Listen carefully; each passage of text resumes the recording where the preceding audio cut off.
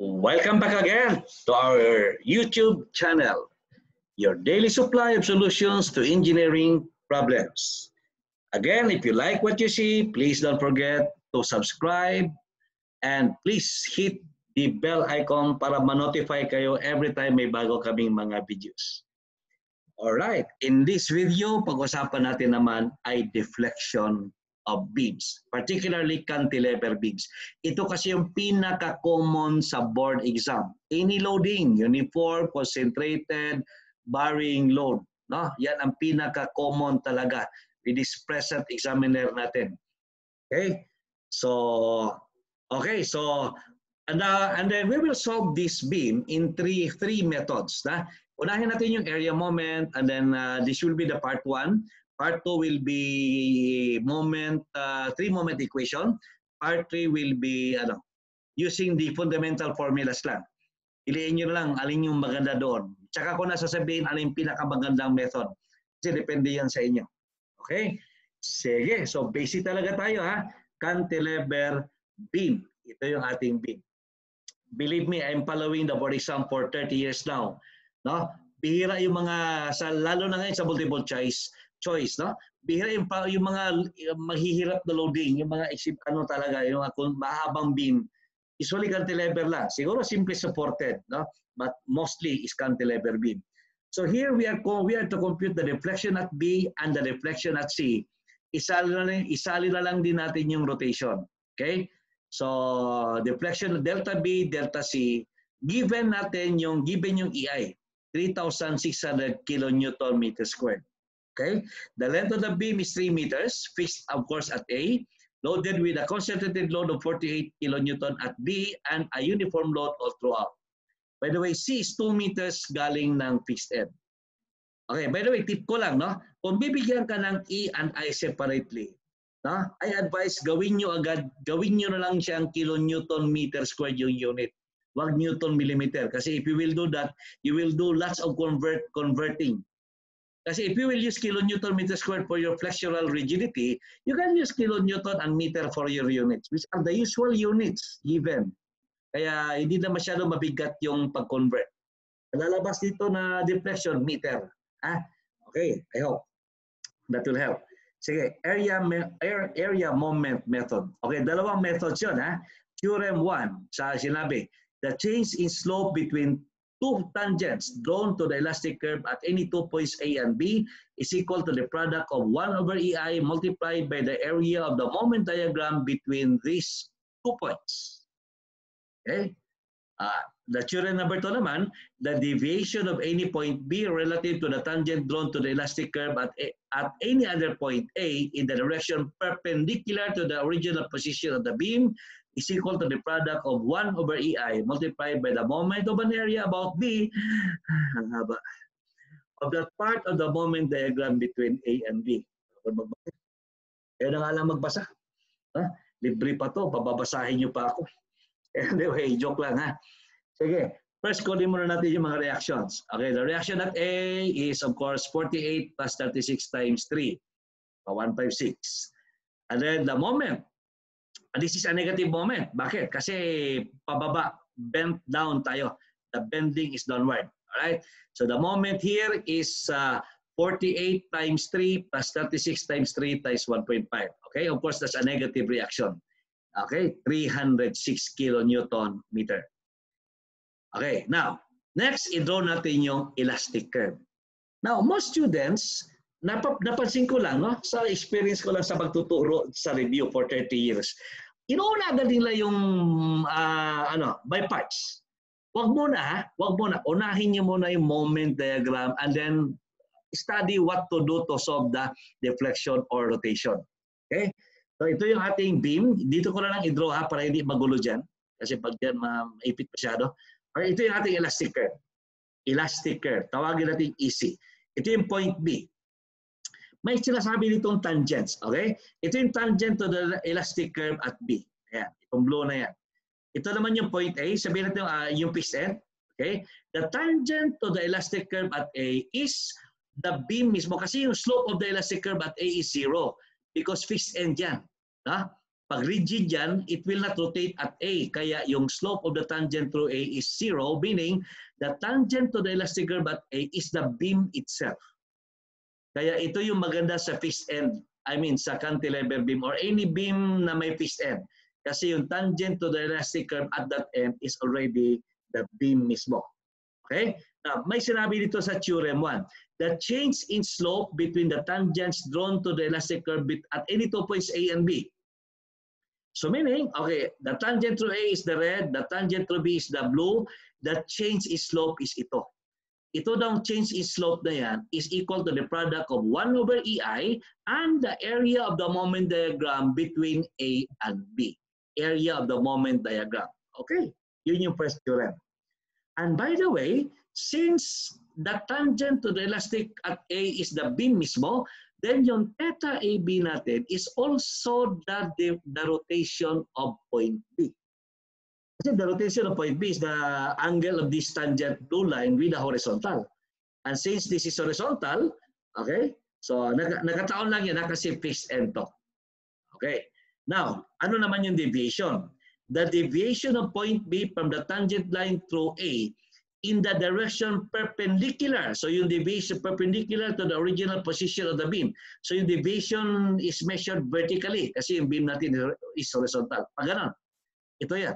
Deviation of point B from the tangent line thrown through A. Vertical yan kasi yung beam natin is horizontal. Sinabi kasi dito perpendicular to the original position of the beam. The deviation is equal to the product of 1 over EI and the first moment of area about point B of the moment diagram between A and B. Okay? Mamaya explain natin yon. And again, since the tangent through A is the original position of the beam, so itong deviation na yan, yan na rin yung ating deflection. Liwanag ba ha? Okay. Sige. Now, moment diagram. So we need here the moment diagram, the area of the moment diagram and the centroid. Kaya dapat i-draw mo yung by parts. Ay ibig sabihin, kada loading, gawan mo ng individual diagram para hindi ka mahirapan sa area at saka centroid. Now, maraming options pag-draw ng diagram by parts. Okay? Ito yun, ha? These are the different options that you can have. Okay? You can draw the diagram referring it to any line in the beam. They say, if you draw the diagram based from this vertical line to C, then you will be having here, okay, the loads that will be involved is isa, okay, yung concentrated load na yan. The moment at C by that is 156 times 2. Ito yun. Okay, next, the applied moment, that's uniform. Hanggang dito lang. And the uniform load, that will be second degree. No? 36 times 2 times 1, negative 72. And the load on the other side, 48 times 1, ayan, negative. And the uniform load, 36 times 1 times 1 half.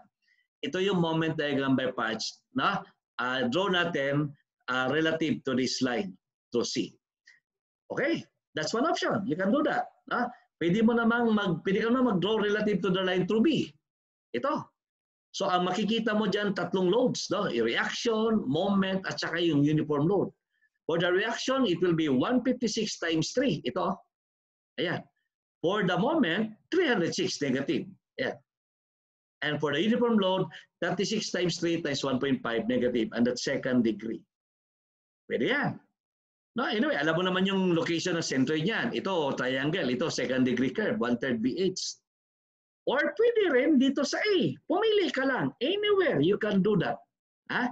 So kung sa A ka, dalawa lang yung makikita mo. P tsaka yung uniform load. For the P is like this. P, 48 times 3. For the uniform load is similar to this. No? Pag ganun lang. Negative 162 din yan. Okay? Well, so if I were to choose and I'm up there for the moment between A and B, of the three, ito yung pinaka-best. Kasi dalawa lang yung involved. Ito, tatlo, ito marami. Wag to. Ha? Ito tayo. Okay? Sige, sige. Tingnan natin ha. I-draw natin yung moment diagram by parts. Dito tayo sa A.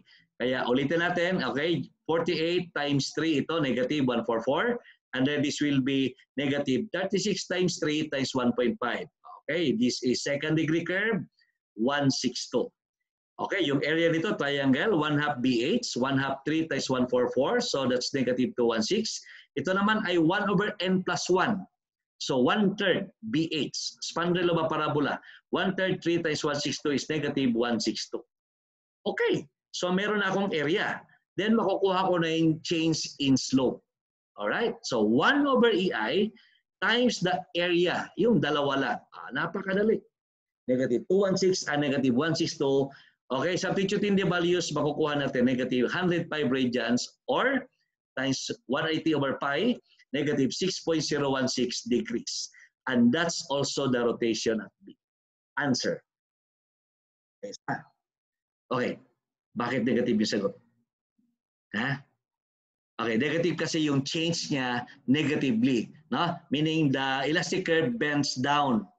Naka-bend siya downward. No? The change in the slope as you go to the right is increasing negatively. Kung positive yung change, meaning paakyat yung kanyang elastic curve. Pag ganon.